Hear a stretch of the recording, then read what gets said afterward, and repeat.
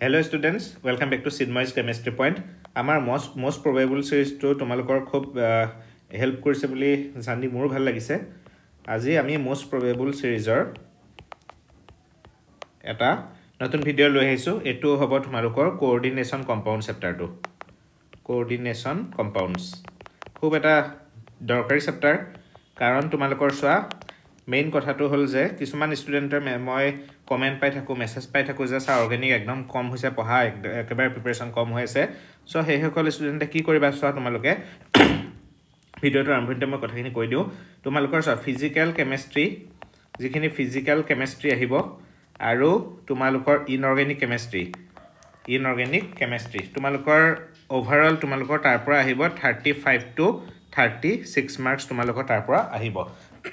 গটিকে so total 70 মাৰ্কসৰ পেপাৰখনৰ তোমালোকৰ 35 to 36 marks যদি আপা হে তাৰমানে 50% কভাৰ কৰি আছে তো তোমালোকে বস্তুখিনি এনেকৈ পঢ়া যাতে তোমালোকৰ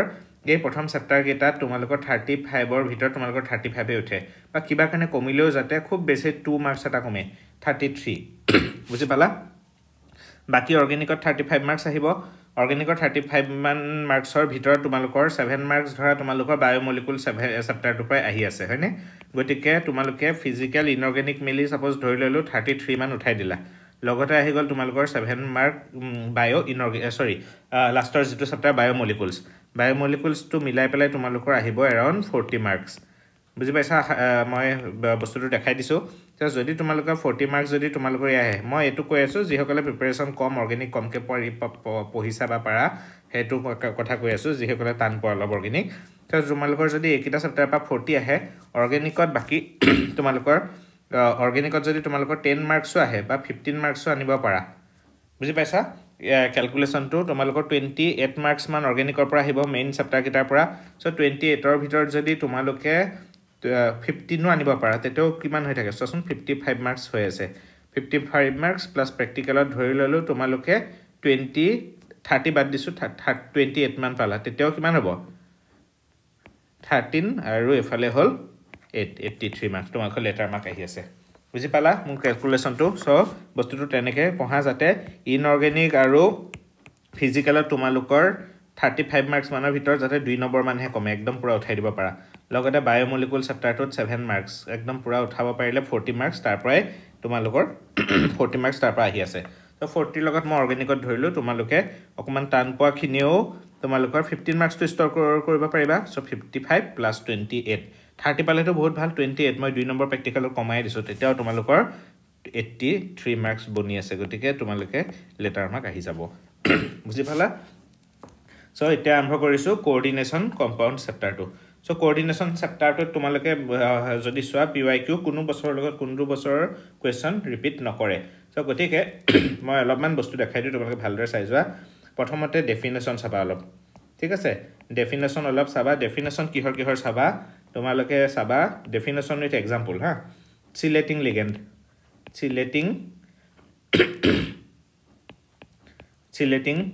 লিগেন্ড চাবা তাৰ পিছত এম্বিডেন্টেড লিগেন্ড তো ভালকে চোৱা তাৰ পিছত তোমালোকে চোৱা double salt what is double salt hall so সেই বস্তু কিটা চাবা লগতে তোমালোকৰ primary and secondary valency ওয়াৰ্নাৰ কোঅৰ্ডিনেশন theory বস্তুটো এখিনতে এবাৰ চাই থৈ দিবা প্ৰাইমেৰী এণ্ড সেকেন্ডাৰী ভ্যালেন্সি ঠিক আছে কোৱেশ্চন নম্বৰ 1 ত সেই বস্তু কিটা চাবা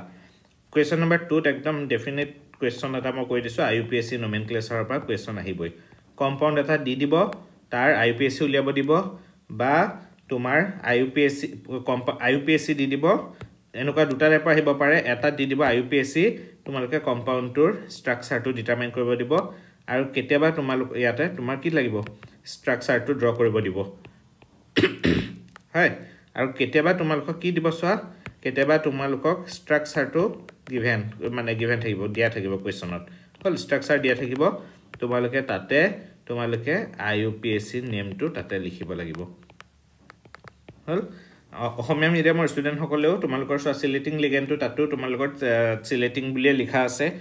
ডাবল সল্টটো দৈত্য লবণ বুলি লিখা আছে তেনেকে তোমালোকৰ আহিব বস্তুখিনি হল এতিয়া কোৱেশ্চন নম্বৰ 3 লে মুভ কৰিছো So 3 তোমালোকৰ আইসোমেৰিজম যেটো টপিক আছে আইসোমেৰিজম হল আইসোমেৰিজম যেটো টপিক আছে আইসোমাৰ কোনবোৰ হয় তোমালোকৰ এটা আসলে ধৰা লিংকেজ বুলি এটা পাইছিলা তোমালোকে হয়নে লিংকেজ আইসোমাৰ তাৰ পিছত তোমালোকে কোঅৰ্ডিনেশন আইসোমাৰ বুলি পাইছা তোমালোকে সো কোঅৰ্ডিনেশন আইসোমাৰটো চাবা কোঅৰ্ডিনেশন আইসোমাৰ এটো চাবা মানে তোমালোকে ওপৰৰ পৰা নহয় ডেফিনেশন উইথ তোমালোকে চাবা যে তোমালোকৰ তাতে কি তোমালোকৰ এক্সাম্পল লিংকেজ কোঅৰ্ডিনেশন তাৰ পিছত হাইড্ৰেট হল হাইড্ৰেট আৰু কি আছিল তোমালোকৰ লিংকেজ আছিল কোঅৰ্ডিনেশন আছিল হাইড্ৰেট আছিল হয়নে এই কিটা তোমালোকে ভালদৰে তোমালোকে ৰেখিনি চাবা উইথ এক্সাম্পলটো ভালকে এটলিষ্ট চাই লবা কাৰণ ইয়াৰ পৰা তোমালোকৰ উইথ এক্সাম্পল হয় গতিকে এই কিটা বস্তু তোমালোকে ভালদৰে চাবা তাৰ পিছত আৰু তোমালোকে চাব লাগিব কোৱেশ্চন নম্বৰ 4 লে মুভ কৰিছো 4ত চাবা এনেকুৱা টাইপৰ কোৱেশ্চন চাবা যে why is titanium H2O6 3+ is colored hol but tomar scandium H2O6 3+ is colorless কিয় এটা কালার্ড এটা কালারলেস কিয় হে বস্তুটো তোমালোকে চাবা একদম ইজি তোমালোকে অকমান চালে পাৰিবা তোমালোকৰ কালাৰলেস আৰু কালাৰ্ড কিয় হয় মেইনলি চাবা ডি ব্লকত যদি তোমালোকৰ ডি যেটো সাবসেল থাকিব সাপোজ ডি 10 হৈ আছে এখিনি সাপোজ ডি তোমালোকৰ ডি ব্লক আছে হল ডি ব্লকত সাপোজ ভ্যাকেন্ট অৰবিটাল আছে এটাও ইলেক্ট্ৰন নাই তেতিয়া আৰু যদি সাপোজ ধৰি ললো ডি 10 10টা ইলটা মানে অৰবিটাল আছে ফুললি ফিল্ড হৈ আছে এনেকুৱা ক্ষেত্ৰত কি কেনেকুৱা কমপ্লেক্স ফৰ্মেশন কৰিব কালাৰলেস এখিনি তোমালোকে কি হ'ব কালাৰলেস কম্পাউন্ড ফৰ্মেশন কৰিব আৰু গতিকে হেতু কালাৰ হ'ব সো তেনেকে তোমালোকে লিখিলে মাৰ্কসটো পাবা বুজি পালা হেতু চাবা গতিকে দুইটাৰ আমাৰ তোমাৰ ষ্টেটটো লৈ লবা ইয়াটা কি হৈ আছে টাইটেনিয়াম ওপৰত কি হৈ আছে 3+ হৈ আছে হয় নাই টাইটেনিয়াম 3+ হলে তাতে ডিট কেটা ইলেক্ট্ৰন থাকিব হে বস্তুখিনি তোমালোকে এবাৰ ভালদৰে চাবা তাৰ পৰা কোৱেশ্চন মানে আহিবই বুলি ধৰি থোৱা এনেকুৱা ধৰণৰ কোৱেশ্চন বুজি পালা তাৰ পিছত তোমালোকে ওকে আইসোটো আইসোমেৰিজম টপিকটো অসমীয়াত কোৱা হয় সমন্বয়ী যৌগ হল অসমীয়া মিডিয়ামৰ ছাত্ৰ ছাত্ৰীসকলৰ কাৰণে মই কৈছো যেটো মোৰ লগত বহুতখিনি অসমীয়া মিডিয়ামৰ ছাত্ৰ ছাত্ৰী জড়িত হৈ আছে গতিকে এটো তাৰ পিছত কোৱেশ্চন নম্বৰ 5ত চাবা তোমালোকে হাউ ক্যান ইউ মাটা কোৱেশ্চন ৰাখিছো এই কোৱেশ্চনটো চাবাচোন হাউ can U use crystal field theory মই CFT বুলি লিখিছো how can you use CFT to explain color of transition metal complexes যিবোৰ কালাৰ্ড কমপ্লেক্স থাকে সেইখিনি কেনেকুৱা কালাৰ হ'ব CFT মানে ক্ৰিস্টাল ফিল্ড থিওৰি ইউজ কৰি পেলাই কেনেকে আমি উলিয়াব পাৰো সো এটো চাবা তোমালোকে CFT কেনেকে হয় তোমালোকৰ বস্তুটো কেনেকুৱাকে আহিব ক্ৰিস্টাল ফিল্ড থিওৰিত সো তেনেকুৱা টাইপত তোমালোকে এনেকে কৰি পেলাই উলিয়াবা ইলেক্ট্ৰন কেটা আছে যদি পেয়াৰিং হৈ আছে তেতিয়া হলে আনপেয়াৰ্ড ইলেক্ট্ৰন নাই তেতিয়া হলে কি হ'ব কালাৰলেস হ'ব সো তেনেকে তোমালোকে কৰি পেলাই চেষ্টা কৰিবা লিখিবলৈ ঠিক আছে ওকে নেক্সট যাম আমি কোৱেশ্চন নম্বৰ 6 হলে হল question number 6 ত তোমালোকে চাবা role of coordination compounds in biological system biological আমাৰ সিস্টেমত coordination compounder কি role আছে question number 7 ত চাবা তোমালোকে factors কি factors affect কৰে factors affecting the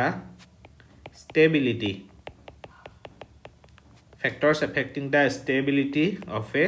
complex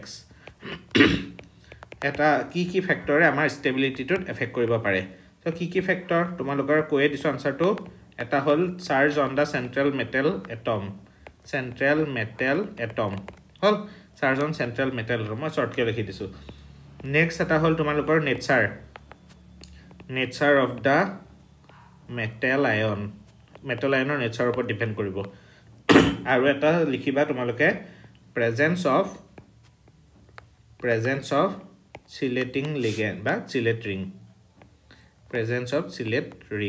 so Sylhet ring যিমানে বেছি থাকিব হে কম্পাউণ্ডটো সিমানে বেছি কি হ'ব ষ্টেবল হ'ব আমি অলৰেডি হেখিনি পঢ়িছো বা তোমালোকে পঢ়িছা হল এবাৰ যাম আমি কোৱেশ্চন নাম্বাৰ 8 লে so কোৱেশ্চন নাম্বাৰ 8 ত চাবা এনেকুৱা চাবাচোন তোমালোকে CFSC ডিটাৰ উলিয়াব যে আহে ক্ৰিষ্টেল ফিল্ড ষ্টেবিলাইজেশ্যন এনাৰ্জি so কোৱেশ্চনটো এনেকুৱা আছে চাবা arrange the following complexes বা arrange the following complex ions in increasing order of CFSC crystal field stabilization energy বা splitting energy যাক আমি ডেল্টা নট বুলি কৈছো crystal field splitting energy so compound কেটা মই দি দিছো তোমালোকে উলিয়াই পেলাই চাবাচোন এবাৰ পাৰিছান নাই ইয়াতে strong field ligand weak field ligandৰ কনসেপ্টটো আহিব লগতে কোনটোৰ কিমান হয় CFSC দি পেলাই এনেকৈ এৰেঞ্জ কৰিবলৈ কোৱেশ্চন একিটা মই দিয়া কিটা যে আহিব কথা নাই বেলেগো দিব পাৰে ইয়াতে কিন্তু এনেকুৱা আহি যাব পাৰে ঠিক আছে এটো চাবা ভালকে হল 3+ আছে গতিকে এনেকুৱা টাইপৰ কোৱেশ্চন এটা চাবা এটো কোৱেশ্চন নাম্বাৰ 8 গল কোৱেশ্চন নাম্বাৰ 9 ত চাবা তোমালোকে calculate the magnetic nature বা magnetic moment to খুদিবা পাৰে বা magnetic behavior to খুদিবা পাৰে magnetic moment হল magnetic moment নিউ বুলি কোৱা হয় মিউ বুলি কোৱা হয় বা আৰু খুদিবা পাৰে magnetic nature so magnetic nature to কি হয় মানে তোমাৰ খুদিবা পাৰে যে whether the compound is paramagnetic or diamagnetic এটো তোমালোকে উলিয়াবলে যদি শিকা বহুতখিনি কোৱেশ্চনত তোমালোকৰ হেল্প হ'ব লগতে তোমালোকৰ যেটো DNF block element so hey চেপ্টাৰটো এখিনি বস্তুৱে তোমালোকক হেল্প কৰিব গতিকে যদি শিকা না শিকিলবা ইয়াৰ ফৰ্মুলাটো কি আছিল বাৰু mu = √n * n+2 ইয়াৰ ইউনিটটো হল bm বৰ ম্যাগনেটন গতিকে এই ফৰ্মুলাটো তোমালোকে ভালদৰে এবাৰ পঢ়ি থবা হল এটো লেডলে n মানে কি হয় n মানে হল নাম্বার অফ আনপেয়াৰ্ড ইলেক্ট্ৰন বুজি পালা এটো বস্তু ভালকে চাবা তাৰ পিছত চাবা তোমালোকে এনেকুৱা এটা কোৱেশ্চন যে explain so question বোৰ মই তোমালোকক প্যাটাৰ্নটো দেখাই দিছো so questionটো অকমান চেঞ্জ কৰিব পাৰে কিন্তু এনেকুৱা question আহাৰ chances বহুত বেছি যে explain FeCN6 3- is weakly paramagnetic while